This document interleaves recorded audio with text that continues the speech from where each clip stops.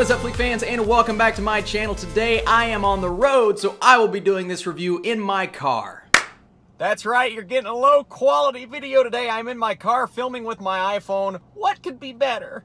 I'm also in the parking lot of the movie theater that I just watched Captive State in, and that is what we are talking about today. I'm on the road visiting family, but I can always find the time to watch a brand new release in theaters and review the movie for you guys, so that's what we're going to do. If you guys have watched Captive State, get in the comments section below. Let me know, did you like it? Did you not like it? Are you excited for it? And be sure to come back to this channel tomorrow because I have a brand new Netflix review. Let's get into this review. Today we are talking about Captive State. And Captive State is set in a post-alien invasion world focusing on both sides of the conflict, both good and bad. Sorry, I had to change locations. I'm actually in front of the mall now. So I walked into this film with very minor expectations. The fact that they didn't have much of a marketing campaign is questionable. And I don't just mean a minor marketing campaign. I mean, I saw one teaser trailer for this film way back when, months ago, and I have not seen anything since. And this is the director of Rise of the Planet of the Apes. This is a director that I actually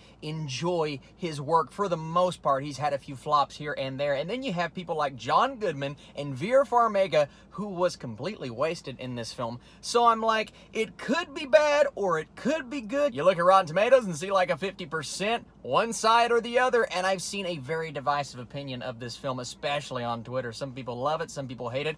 I'm definitely more on the hate it side. I found this film a big waste of opportunity and waste of potential because you have a good idea here. You have the concept. It's just the execution, the way they go about it. This film is very sloppy. It rushes through so many plot points, and the exposition dump after exposition dump. Every 5 minutes it felt like they were telling me exactly how I should feel about the situation and what was going to happen next. And sure enough, what they said was this obvious information that the audience could have found out on their own. This film treats the audience like they are dumb, and I hate to say it like that because, once again, I liked the concept. You've already said that, Austin. What was the concept? Well, there's a lot going on in this film. There was a brief introduction to the alien invasion at the beginning of the film, and then those two brothers that you see at the beginning go on to accomplish and do mighty things. You have one side of the war, and then you have the other side of the war. Some are working with the creatures slash aliens, and others are basically a group of rebels. And as you expect, there are people implanted in both, double agents, twists and turns along the way.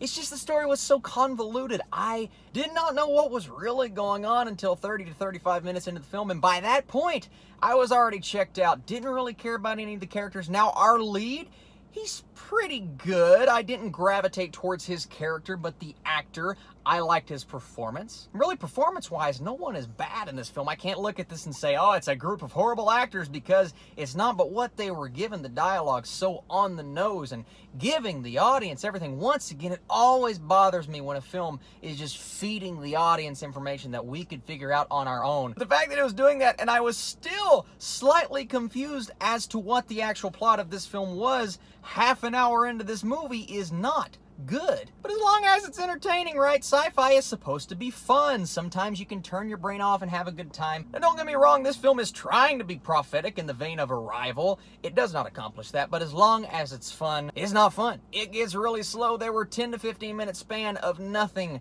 but dialogue. Dialogue based around this film that I didn't already care that much about. And then at the end, when they try to hit you with that emotional impact of an ending, my goodness, they're going to do it. I'm not going to tell you what they're going to do just in case you watch this movie, but let me tell you, it is the most trying to be epic thing I have ever seen. That just kind of falls flat. Now, it is better than the movie that came before it. Unfortunately, the prior hour and 45 minutes, I was sitting, I checked my watch multiple times because the dialogue was not interesting enough to get me invested. And the film is just choppy. It juggles all of these plot points and jumps around from character to character to character, and I never cared about any of the characters, only slightly our main character, but even he couldn't do enough to save the script, to save the screenplay, and deliver on a story that just ended up being super uninteresting to me at the end of the day. When sci-fi falls flat, it can really fall flat and become some of the worst movies out there. We've seen many cases on Netflix with films like